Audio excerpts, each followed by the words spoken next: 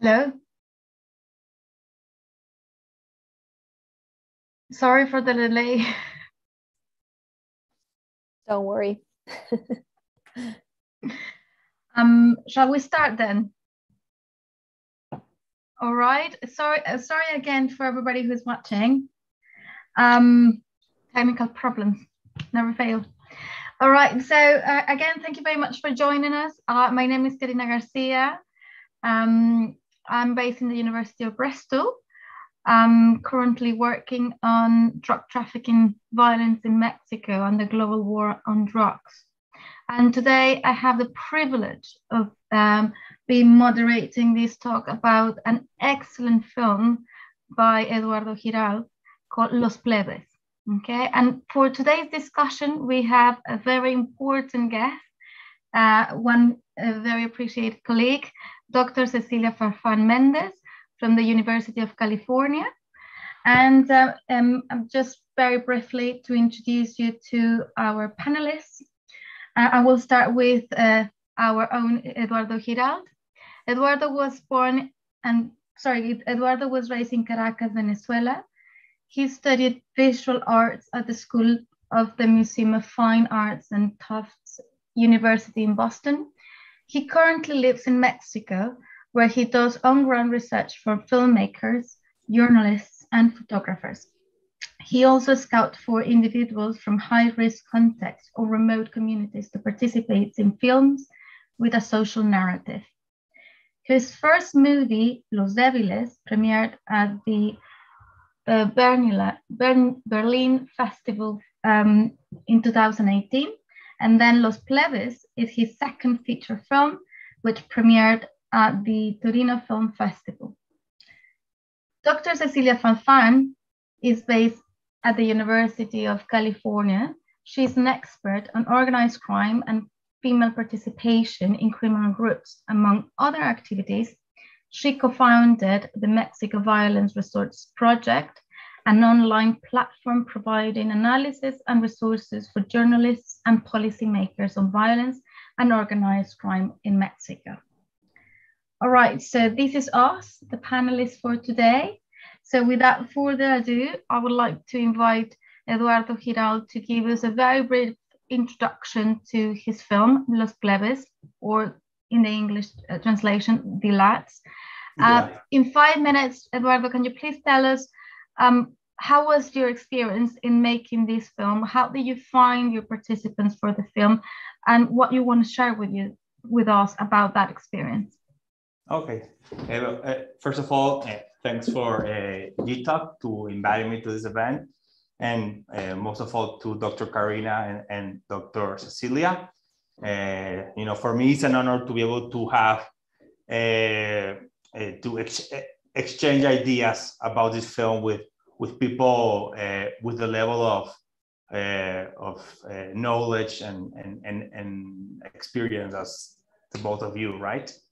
That was one of the main motives for me to make this film, to be able to talk to the academic side, to the experts. And, I'm happy that you saw it and you didn't thought that it was rubbish. So that makes me really glad. So basically, this movie, I made it with a colleague from Sinaloa. We were working at another project, and as we were doing field work on different communities outside Culiacan, we started to encounter, of course, different members of the OC there, right? They were all, of course, aligned with the main power holder, which is the Sinaloa Cartel. Although some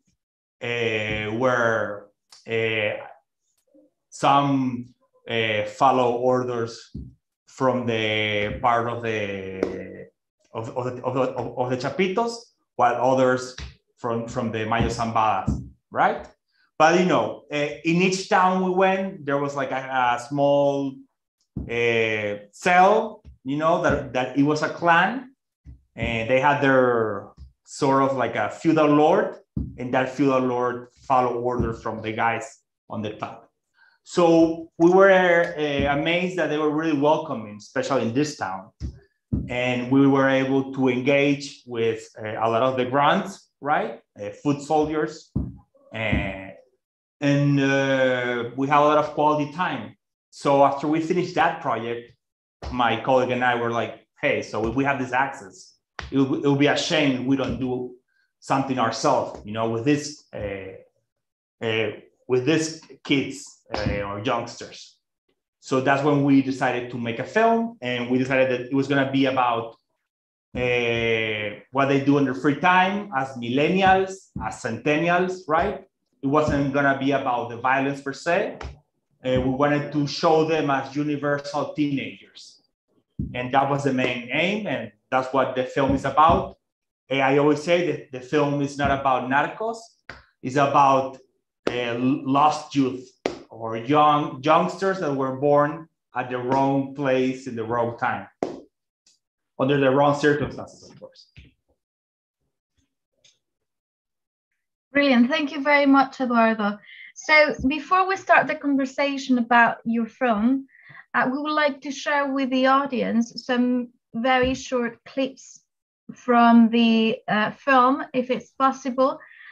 So those who haven't watched them have an idea of what we're talking about.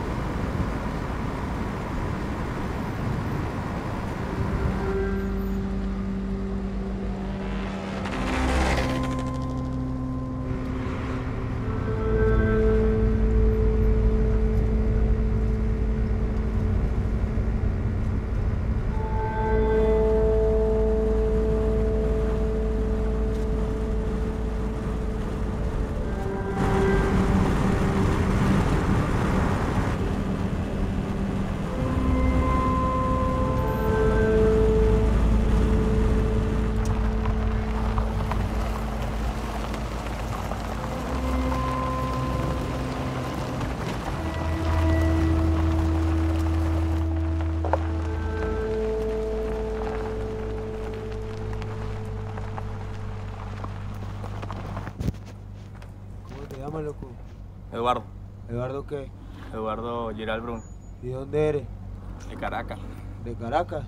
¿De Caracas de dónde? ¿Qué parte? Allá de Venezuela. Venezuela. ¿Y qué andas haciendo aquí en Sinaloa? Pues nada, hacer una película. ¿Seguro? Sí, seguro. ¿Cómo se llama? ¿Para quién trabajas tú? ¿Haciendo películas para quién? Yo trabajo por mi cuenta. ¿Por tu cuenta? Tienes que tener patrocinador a huevo. No, yo solo trabajo. Así. Es muy arriesgado trabajar así nomás, andar grabando, viejo. Sí, pues está grabando terreno ajeno en veces. Terreno que no debe. Tiene que tener permiso pues, para poder andar grabando. ¿Sí me entiendes? Sí, señor. Puede grabar a mí la cara y qué. Ahí la pierde.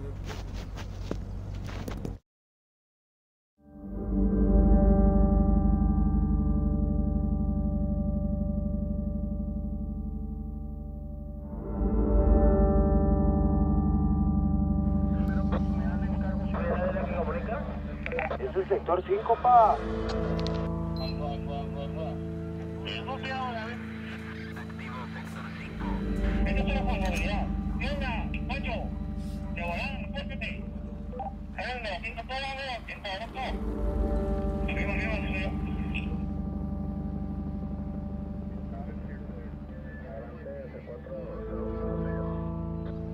Otros 5 pacientes más, que es 36. Hora 4, atendiendo 32. Salud.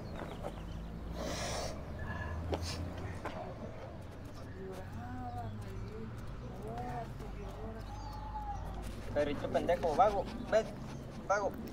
¡Ay, nomás para las cacas! Pero nomás para las compras. Dame, güey, dame. ¿No me vas a dar? ¿No me vas a dar, cabrón? Te voy a coser con tu mamá, vas a ver. Dale, a ver. ¿Cuándo? Ahorita. ¿Neta? ¿Llegaron? Allá está ponchado.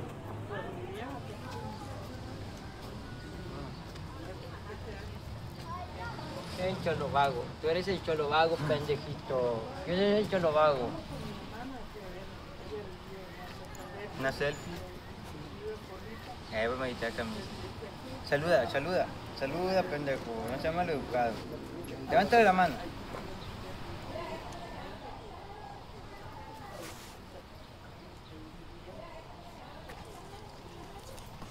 Te está saludando, pendejo. Correte, gallina, vago.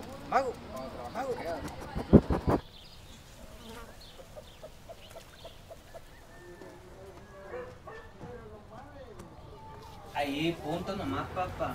A la gente, ¿no? Donde andan niños.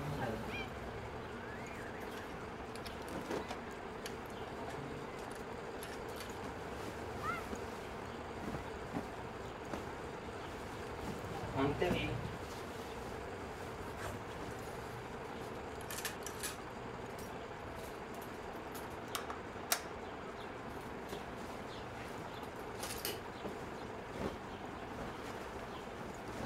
Donde venga y se asome mi abuela y le pregunto.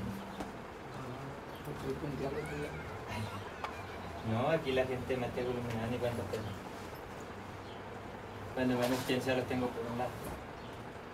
¿Son fantasmas o qué? Mira. A 2 kilómetros. Mira infrarroja.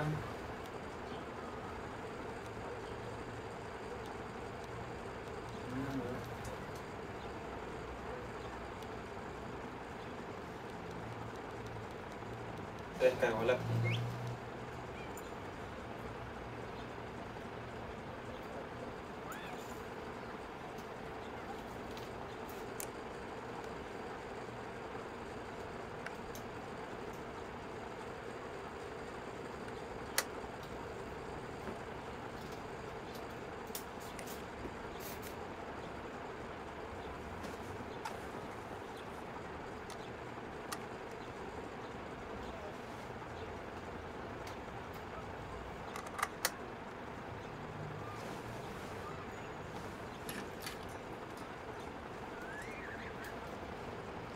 Ahorita ando aguitadón porque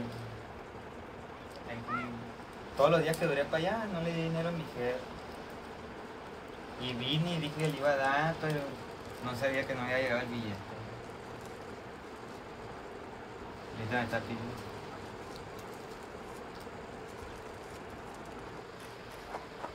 Como que escucho que se ve el morrillo.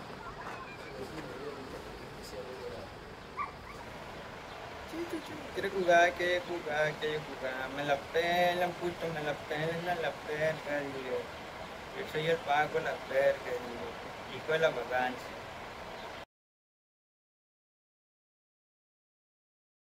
Estamos allá en puro cerro así. Es como un mapa así nomás para... Porque como quien dice, ellos estaban en un hoyo y nosotros estamos arriba pues de ahí. 3, 4, 5, 6, 7, 8, 9, 10, 11, 12, 13, 14, 15, 16, 17, 18, 19. Cuando el compañero que venía con nosotros se percató de que miró personas, así, ¿no? Entonces, al momento que se percató, tiró un rafagazo. Y cuando tiró, los demás se paniquearon y tiraban y se iban yendo, tiraban y se iban yendo. Todos se iban retirando, iban tirando y se iban yendo porque al momento que miró que mi compañero tiró el rafagazo, ahí cayó uno muerto y nosotros empezamos a tirar de uno por uno. Dicen que uno de los que cayó primero, pues no le digo que son conocidos pues en los ranchos de la comunicación de volada, que él no quería venir. Que él no quería venir, él no quería ir. Y fue el primero que murió. Él no quería ir, pero no tenía dinero. Cuando tiraban, y yo miraba que derechito a mí venía, yo miraba la lumbre derechito a mí, pero miraba que se pintaban nomás como gotas de agua, pero por un ladito. Se pintaban por un ladito, verga, decía yo, y entonces era cuando le empezaba a tirar, cuando miraba que no me pegaba. Pues yo en vez se lo tomo así, puede que sea suerte, puede que no. Pero yo sé que sí existen protecciones de otro tipo. Más que uno no habla de eso, la gente volá, no, este está loco, que siga fumando más mota.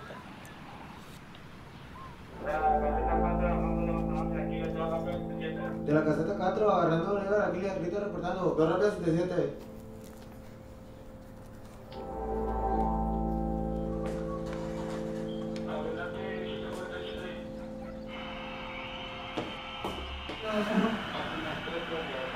¡Qué verga! Te estoy esperando de hace rato y no me has pasado y todo. ¿Cómo se verga? ¿Por qué no quieres correr? Queda con el polvo. Puta madre, eso te lo vale. Nada, no se agarra, fúmale de verdad que un balazo, cero alma y tú me lo juego. Él le volvió y no la verga. Me tronó un pingo de día.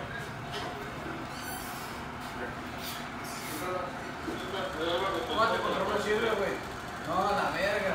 Este control no sirve como para la verga. ¿Por qué no sirve? Ni siquiera pasar de verga, ¿no? Pero cambio. Mira cómo limpiado. Pero el equipo, a ver. No te pases de verga, loco. Aquí te voy a decir una cosa, güey. Aquí en Culiacán, viejo, le tienen más seguridad, viejo, a un cartel que a la policía, güey. Aquí en Culiacán le tienen más confianza a un sicario que a la policía, güey. Y más respeto, güey. Una morra, güey, yo te voy a decir, güey. Una morra te mira con radio, güey, y de volada, lo primero que dicen, son malandros. Lo primero que piensa el plebe. Cualquiera anda con malandros. Y eso le llama mucho la atención, les intriga más saber qué pedo.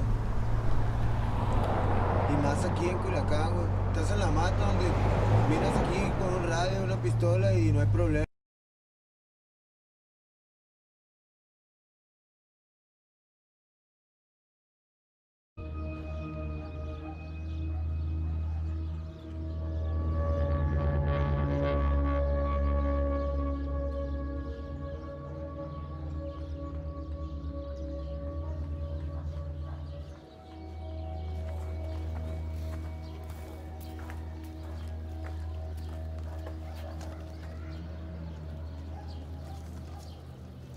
pinche vaguito, güey.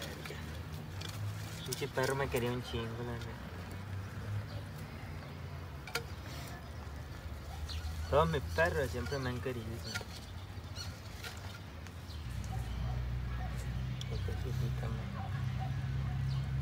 Así va. Pues quisiera que quedara así. Quiero una foto y me la pasa. Para mandárselo a mi carnala, la que me regaló el perro.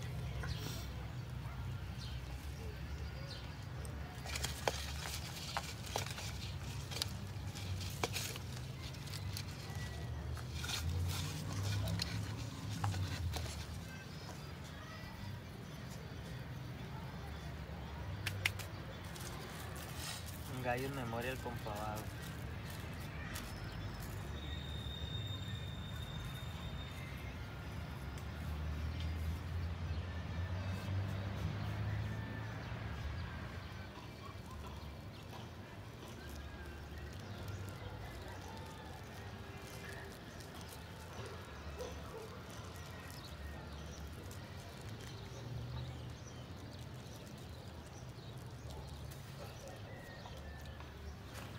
Ayer que me fui, yo lo estaba auxiliando con leche y la verga, y en eso me hablaron. Y ahí donde fui se tiró el perro, después que me fui ahí quedó tirado.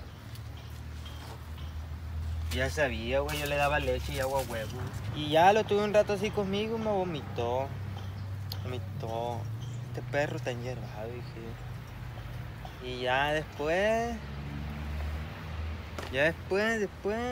se quedó un rato ahí, ya como que ya movía la cola. Ya salió, cagó.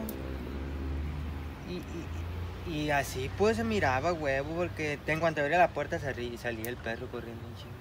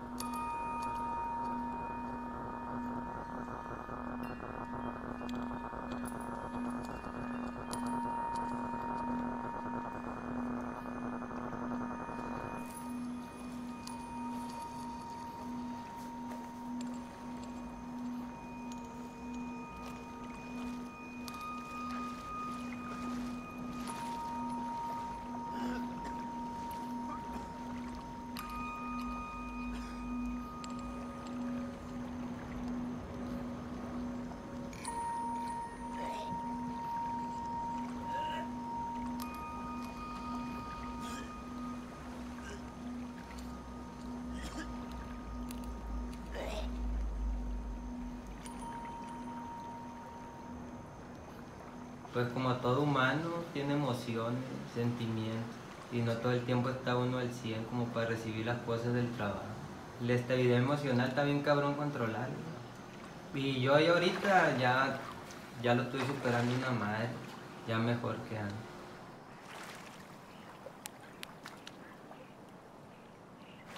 Pues muchas veces vale más la libertad, pero del pensamiento, pienso yo, porque puede ser libre y mentalmente puede estar encerrado pues en algo que...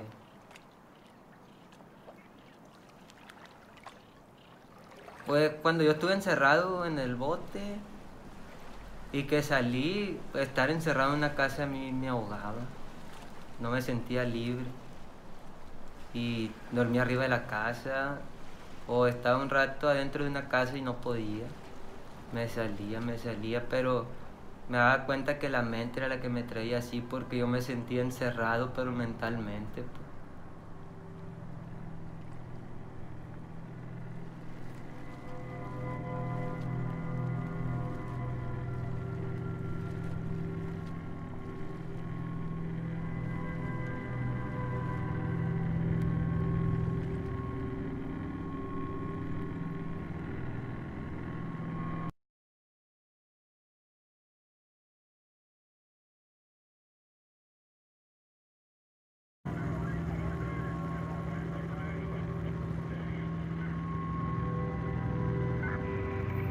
yo te voy a decir algo, enfermo. Si a mí me dejara el viejo salir, yo me saliera de este negocio. La neta. ¿Sí me entiendes? En tu tiempo, en tu momento, rifa machine. Porque tu momento se te oye, pero de repente... Pero pues... Llega un momento que llega otro más verga que tú, que te tumba y pues que te tumba y no te van a recordar. Así nomás.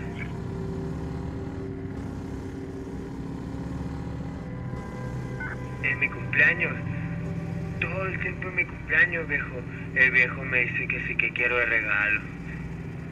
Y en los 6 años que yo tengo chambeando con él, en los 6 años todo el tiempo me pregunta que sí que quiero de mi cumpleaños y todo. Me dice, no, pues ¿qué es lo que ocupa acá? ¿Qué ocupa para acá? Para regalárselo en su cumpleaños. Y si me hace esa pregunta viejo, ¿qué quiere que me regale en mi cumpleaños?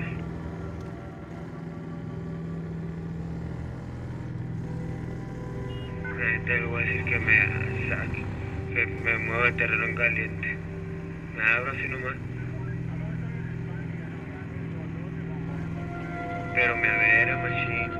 A otro lado, chambear en lo que cayera, de peón, carpintero, de lo que fuera, viejo. Y me saliera, la neta.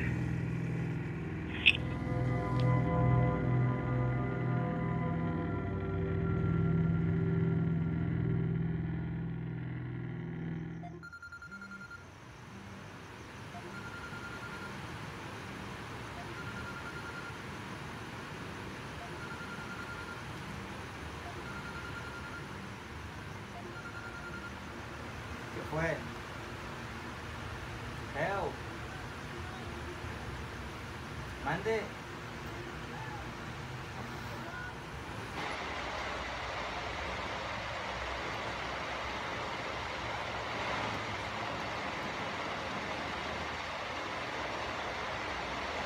No me cae aquí, Lili.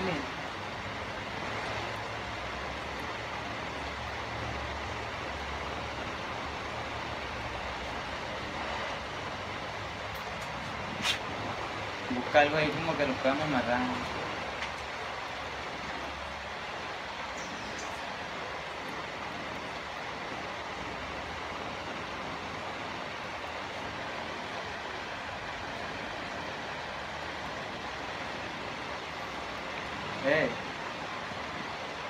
¿Todavía está ahí en la pura puerta o qué? Adentro. Y no tiene salida por atrás de casa.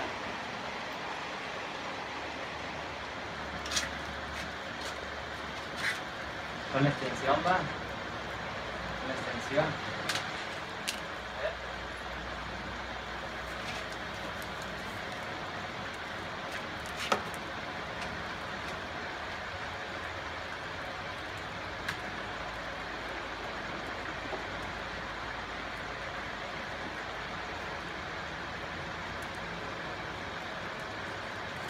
Filma ayuda a matar. Willy. Con la mano. Bueno, aquí está la mano. Está muy corto. No, pues padre, fúgete, pingazo. Parecía que la casa de atrás tiene una salida, y no va para que estén en la casa de atrás, porque quiere pelar por atrás, y le perdía que lo... Digo ya por enfrente. Por eso, pero esto no. Que tenga la puerta. Bueno.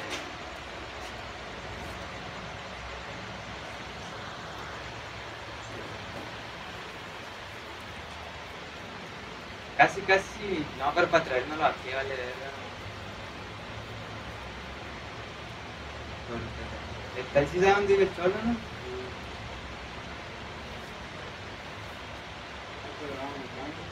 Aquí hay un marcaya que lo tengo.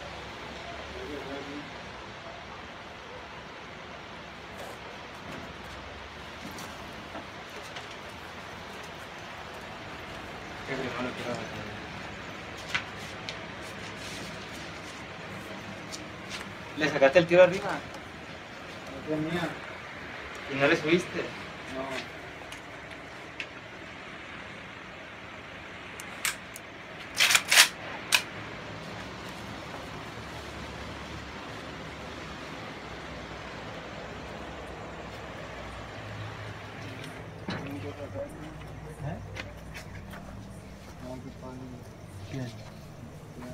Ah, sí, que metan eso para adentro. ¿Sí será con eso? Está muy grande.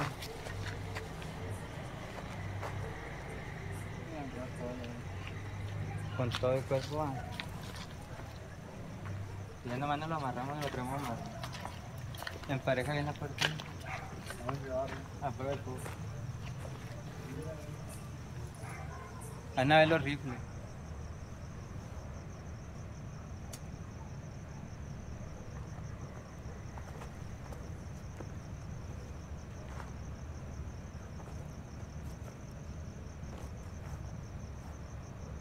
¿Qué significa? Me ponen suspenso.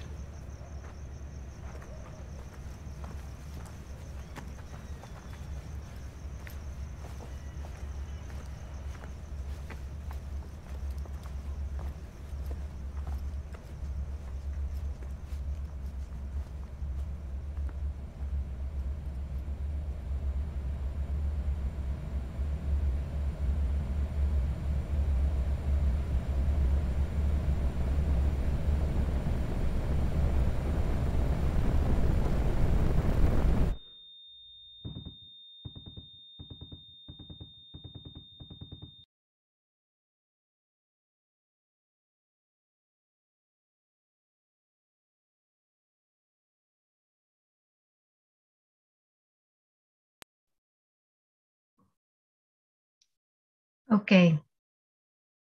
So that was a very, very interesting selection of the most iconic bits of the film.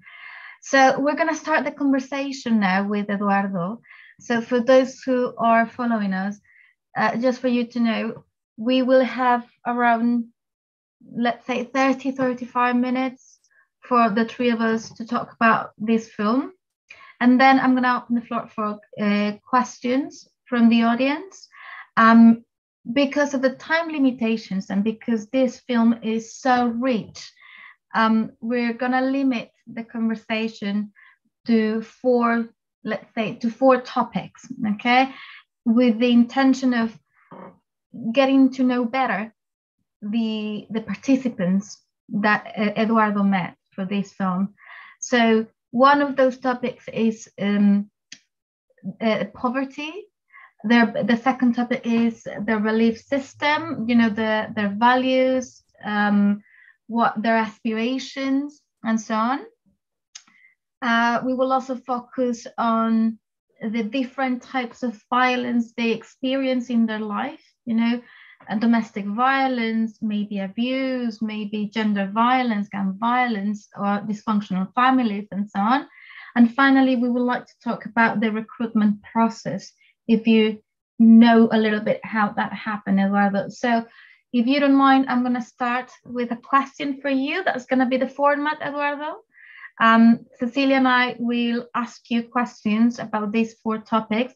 And for the audience, by the way, obviously in the Q&A, you can ask whatever you want. We just have to, you know, narrow it down to these four topics. So my first question, Eduardo, for you is about their life stories a little bit. I know in the film, as we saw, there's like one main character, which is who is Garcia, right? But I'm sure that you met a lot of young people, and I love the way you describe this film because I think it's just spot on. This is not about narcos. This is about lost youth, and I completely agree with you. So can you tell us a little bit more about what they told you about their families, their fathers, their mothers, their childhood? Yeah, so the interesting aspect was that despite the fact that most of them came from the same rural community, because I couldn't call it a town, you know, there's like no paved ways. It's just like it's just like a bunch of houses with dirt roads, and some of the lucky ones have street lights. So all of them are from there, but each one of them have like a different background. So the main character, you know, the one whose face you actually see, he comes from he was raised with a single mother who worked she worked as a house cleaning, you know, doing house cleaning, and he had other siblings, but he was like the most problematic one. And since, you know, his mom was too busy working, you know, she couldn't like be on top of him. But like, he doesn't come from like a broken family. You know, the house where we film, you can hear him say, "Oh, if my grandmother walks by, she's gonna have like a heart attack."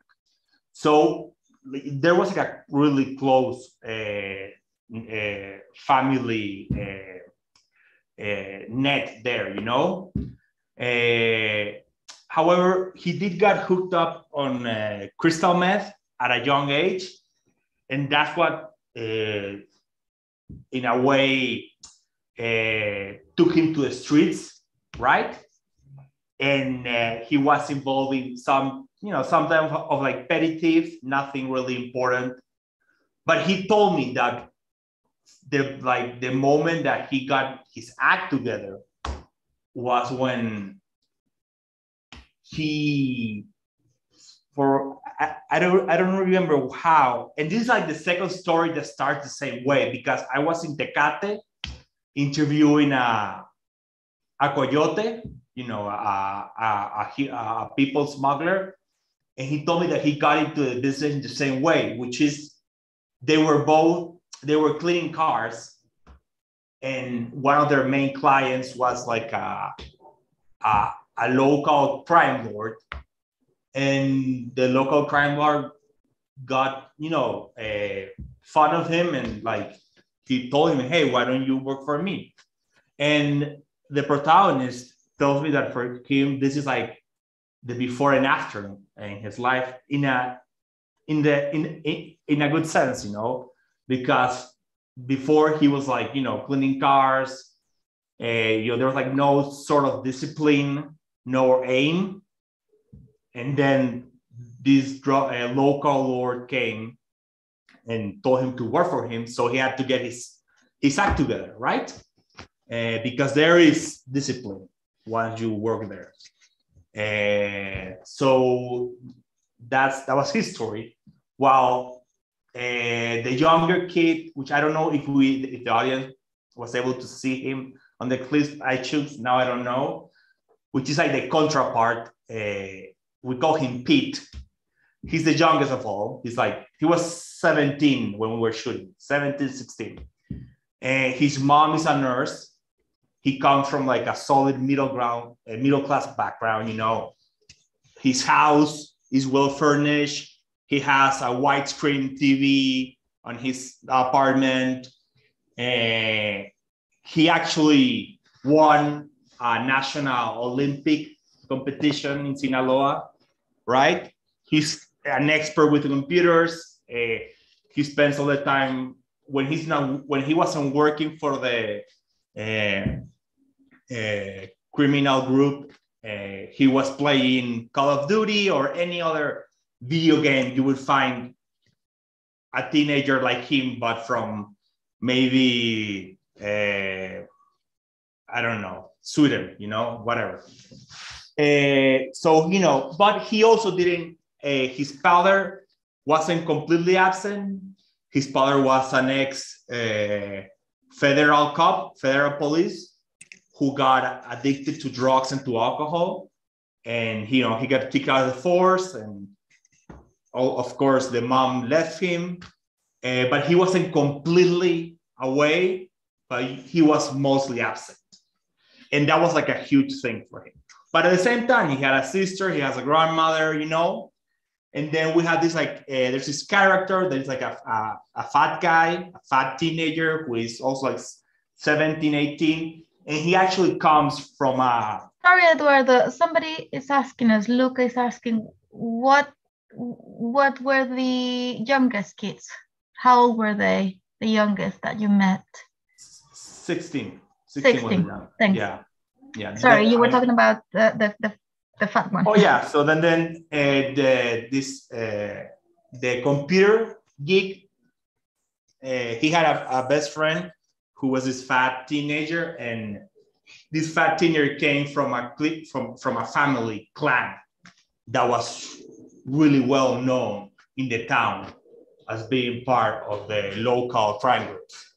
And his dad had been really important, and his brothers were lieutenants for the current crime lord.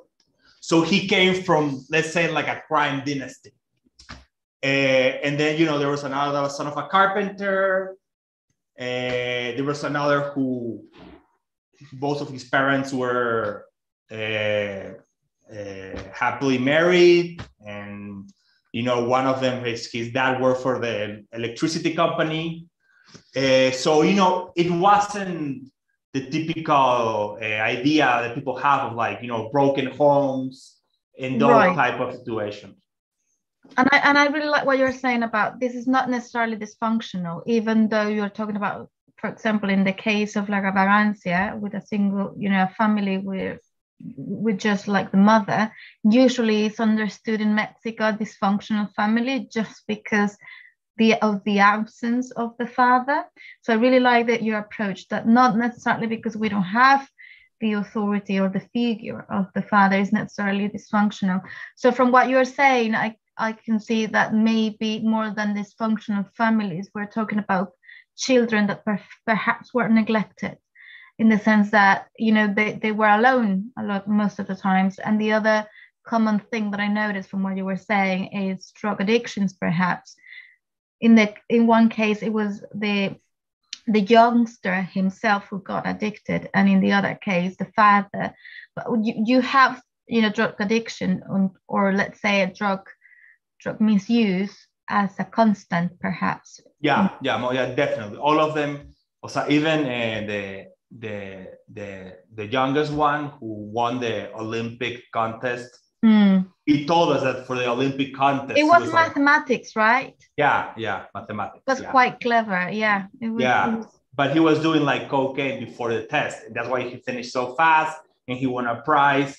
Yeah, but the drug factor was present with all of them. You know, of course, each one of them had their own, let's say, drug of choice. You know, some was crystal, other was cocaine, other was, you know, it's for me silly to say weed as a drug, but well, yeah, some of them like more weed, and others were more into, you know, Buchanan and legal drugs. Yeah, exactly. Okay, so I have so many follow-up questions, but we really need to hear from Cecilia. So sorry, Cecilia. So no, you're good. And thank you so much for inviting me to have this conversation. Of course, it's always great to discuss with Eduardo his work. So I think one of the things that is very interesting to me, and especially building on what you were just discussing, is that oftentimes we hear this link of, well, if there's poverty, there is an obvious link to crime. And of course, we know the relationship is not that clear, and especially in a context like Mexico, where if poverty alone would explain crime, then of course, you know, the levels that we would see would be much higher. And so what is your sense of how poverty, especially in a context like Sinaloa, that I would argue has, you know, greater, you know, economic opportunity compared to other areas in Mexico like Guerrero, how does this, you know, lack of opportunity or poverty play out in you know, some of these life trajectories that we see with Los Plebes? Yeah, so it's interesting because the neighbor of the protagonist was a brick maker. And I don't know if people know, but, you know, because of brick making, maybe in like Europe and the US, it's like they think we're talking about 100 years ago, but in Asia, Africa, and in Latin America, it's something that a lot of people depend, you know, to feed their family, building bricks. And it's a really hard and tough type of work. You know, you're like with fire under the sun for like 10 hours a day, you know, making bricks. And of course, bricks, the amount people pay for them are not that much. So his neighbor was a brick maker, and he was his age. They would actually sometimes hang out, but he had no interest in joining the same criminal outfit that our protagonist was involved with. So, and at the same time, and this is something that a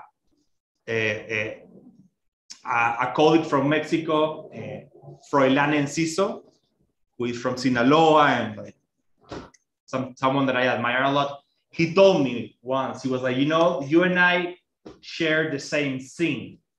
And that is that we focus on the few that take the rogue path, but we don't focus on most of the youngsters that rather make bricks or work in a 7-Eleven. And that's true. Also, the amount of money they get paid for working for these OCs is not that much. The protagonist was making $400 a month. And that means that it's like that was a plain fee, and he could get asked to do as many things as the boss wanted. So it wasn't like, okay, I'm gonna pay you this, but if I ask you to go and kill 10 guys in one weekend, I'm gonna pay you more. No, it was like, I'm gonna pay you this, and for that, you basically need to give me all of your violent potential. So I was like, okay, so he's making almost what someone working at the 7-Eleven makes, you know, 4,000 pesos a week, even, and with the exception that the guy from the 7-Eleven gets paid every month. In this case, sometimes they would spend like 3 months without getting paid because there's no transactions, digital transactions. So all the cash, they need to move it through cars. And sometimes the cars get stopped sold by the government, or they have accidents, so the money doesn't arrive. So as you said, for me, it's not a poverty thing. Of course, it's one of the factors of this perfect storm. But, you know, India has much more poverty, and they don't have the type of crime that we have. Or Cambodia, Laos have much more poverty, and they, you know, they don't have this type of criminal outfits. Of course, maybe you can talk about Myanmar, that has a similar concept, and they do have, you know, huge armies of sicarios. But, you know, but it's not because of poverty. For me, it's basically like the street capital and the network of poverty that surrounds it, you know? Also, you know, being like orphan citizens, in the sense that the guys who control violence is not the government, but non-state actors. So you depend on them for the protection of your family. So that is also a huge incentive to join them, right? Also, you know, well, I don't know, Cecilia, please cut me off whenever you want, because I can talk about how poverty is not the main, you know, source of. I want to jump in as well. Sorry. Sure. It's just because I think it's quite linked to what you're saying in terms of poverty. Obviously, poverty does not explain.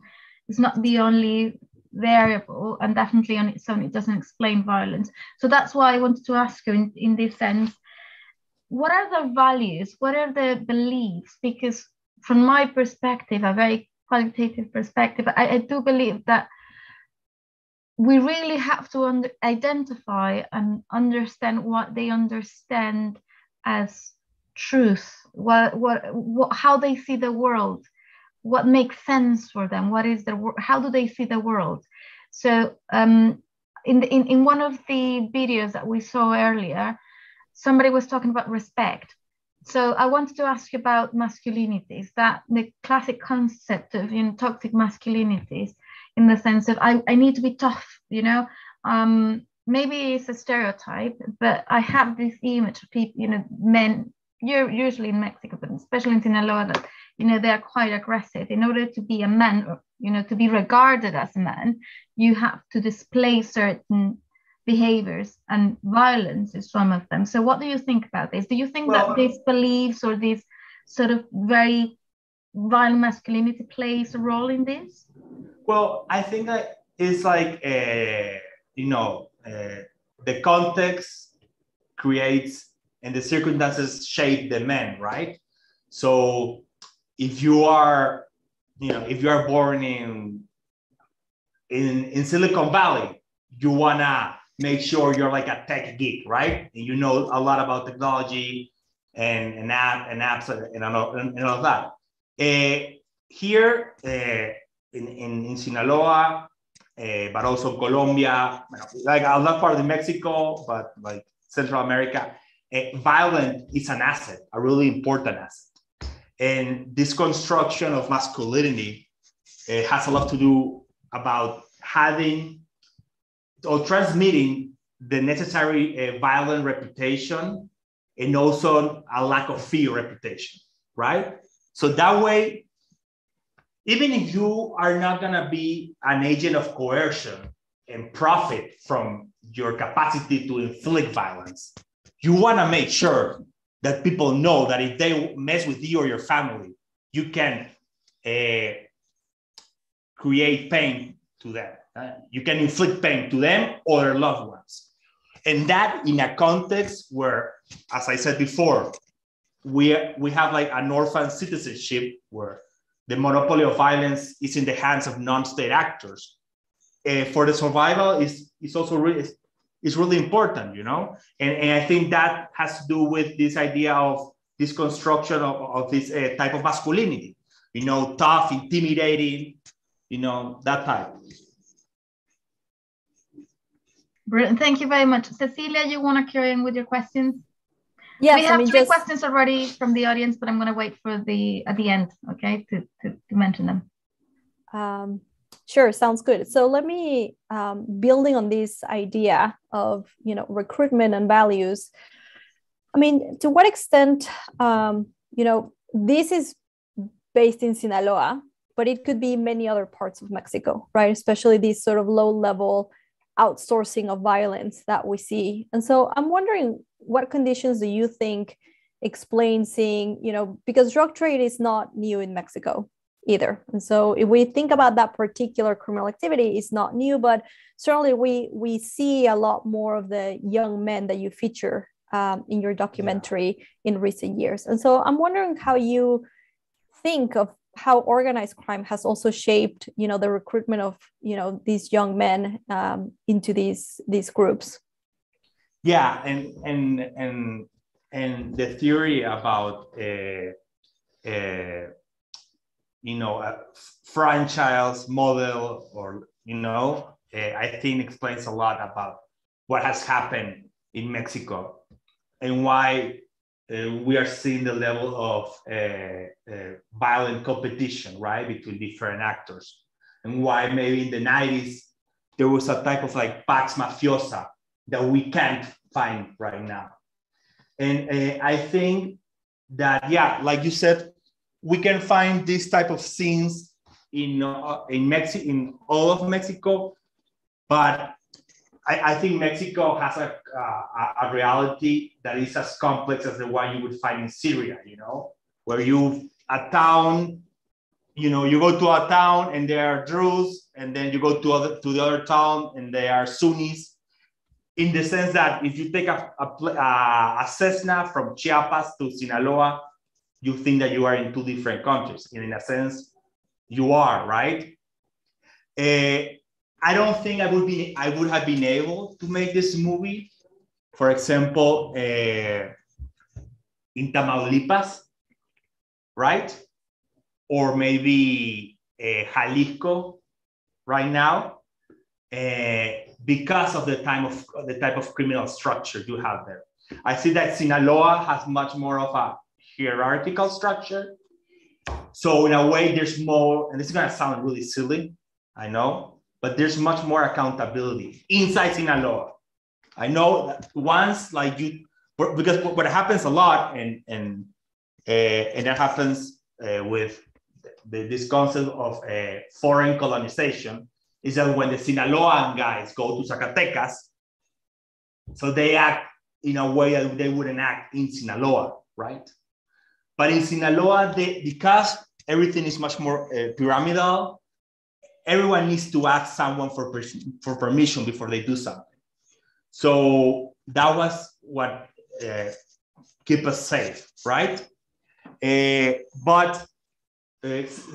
that's something that in Tamaulipas is completely a will type organization. You know, it's like basically the Cartel del Golfo or whatever is left of Los Zetas or La Tropa del Infierno. They're basically renting their name to whoever is the best buyer. And okay, you're able to call yourself Cartel del Golfo and you can do whatever you want as long as you give us this % of money. So that way you have so much chaos, you know, and there's no economy of violence, you know, to put it in a more like rational approach way. Okay, sorry, Eduardo, I want to interrupt you because we only have 15 minutes left.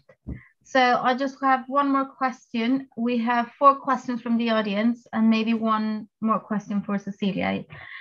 So my question is as well linked to what you were saying and to Cecilia's question about what's new. What is that?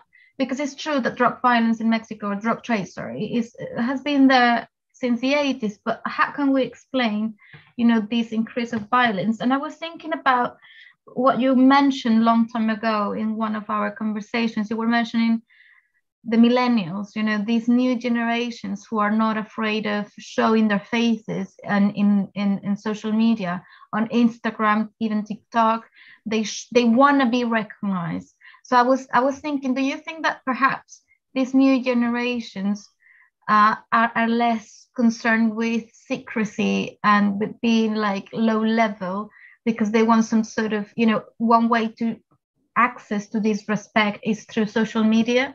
Do you think that has something to do with it? Well, I think it's true that the concept of anonymity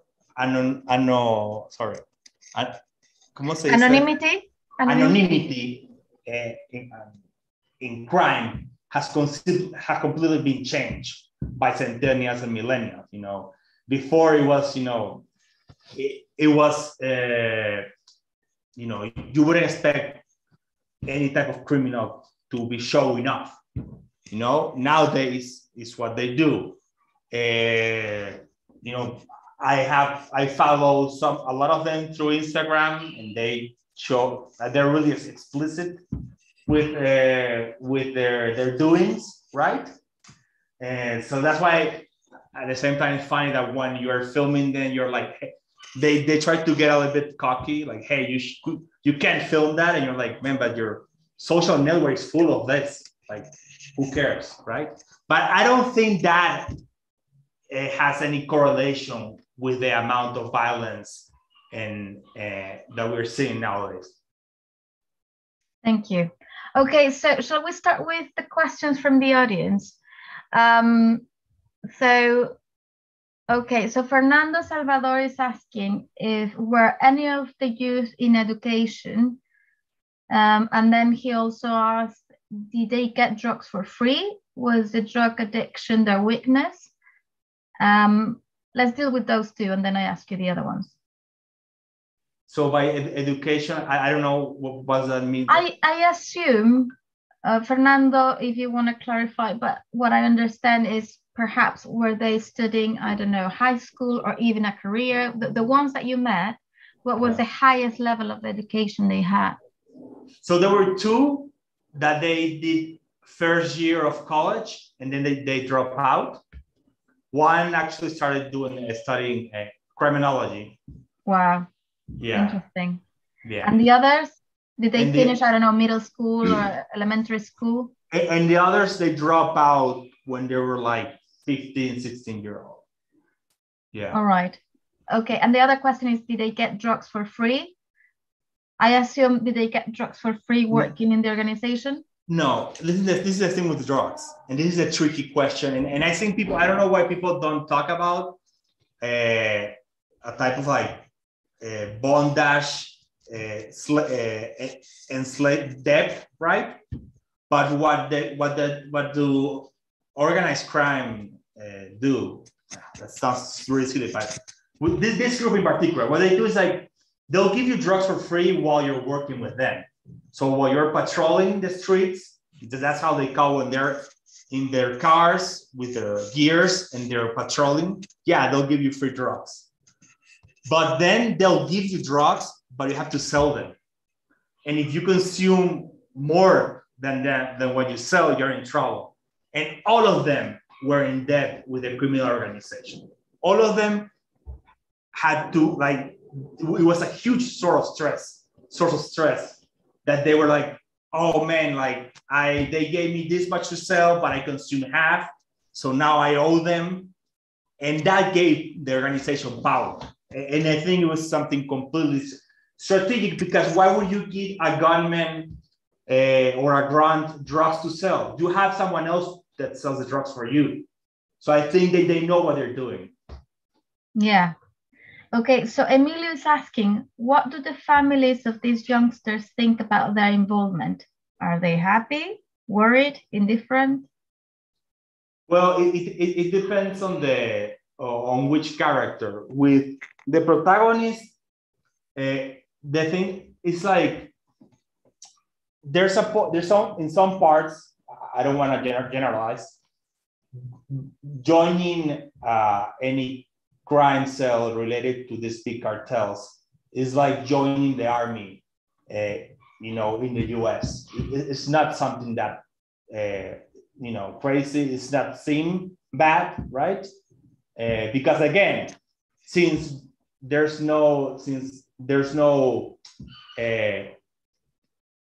government, but the ones who enforce the law or the shadow law are the drug cartels. They see them as a source of authority. So they don't see them as something bad, Of course, it depends, again, in the social class. The teenager who was really good at math and with computer, of course, his mom didn't know what he was up to. She didn't know he had an AK-47 under his bed and all of that, right? But because he had like one foot on the middle class citizenship and one foot on the shadow citizenship. Yeah, thank you, Eduardo. So we have roughly 6 to 7 minutes. So if the rest of the audience has any question, please send them to the chat. And in the meantime, Cecilia, I know you have a last question. Sure. So, I would be remiss if I didn't ask, because this morning I also was in a panel about gender and organized crime. And so, of course, in your documentary, we only follow men and young men. And so the question is, to some extent, the women are featured in the sense of the aspiration of having a girlfriend, or, when they talk about women. But I'm wondering, during the process of, filming their activities, what was your perception of how women may participate in these levels of crime, or if they're involved in other activities, or, where are the women, in the process of filming this? Okay, so again, as I said before, I can only talk about Sinaloa because I know it's different in Michoacán, and in Ciudad Juárez, there's more presence of women, especially in the lower skills, with the lower skilled workers for the organized crime, I was with the low skilled workers. I wasn't high up I don't think I would be here if I had tried to film more high up, you know. So in Sinaloa, the presence of women that I was able to see was in more higher up ladders, right? We did try to have like a female gun woman, and we found one, but she was the bodyguard of the daughter of a big narcos. And based off our research, every time the few women we find, they were in higher up positions in the organization. So what I see is that as a woman in Sinaloa, the most common situation you find is that they came from families who are part of the of the company, as they call it. So that enables them to join, but in upper ranks. If as a woman, if you try to work yourself up from a spotter, lookout girl in that sense, with a radio, just saying where the soldiers come and all that. I haven't met the first spotter or lookout girl in Sinaloa. So I think that if you're like a poor girl that doesn't have any connections, that your street capital is really poor, or your criminal capital is really poor, it's really hard for you to rise up in Sinaloa, because I know that I know colleagues who have worked Tamaulipas and Juarez, and they've met other type of situations. Yeah, that's a very good point. Thank you, Eduardo. So somebody in the audience is asking if you have in mind to do like a sequel, the second part of Los Plebes. Is that a possibility? Well, no, it's not. Well, I'm working right now on a short film made from footage that was filmed by the protagonist. So after he finished what happened with the protagonist is that his boss he went to prison, and usually there's nothing more vulnerable than an orphan sicario, and that sounds funny, but once your boss is out, every grudge he created, they're gonna look for you to as a payback. So usually when they kill or they arrest the boss, the gunmen, they have to or leave town or they usually get killed. In the case of the protagonist, he had to go to Guerrero, where he find work as a gunman for another member of the Sinaloa Cartel who was fighting other groups there. And while he was there, because of the experience with us, he started filming a lot of his daily life for like a year. So I saw him a year ago. He told me, "Hey man, you know what? I have all this material. I don't want for them to be lost if I get killed. And I want to give it to you."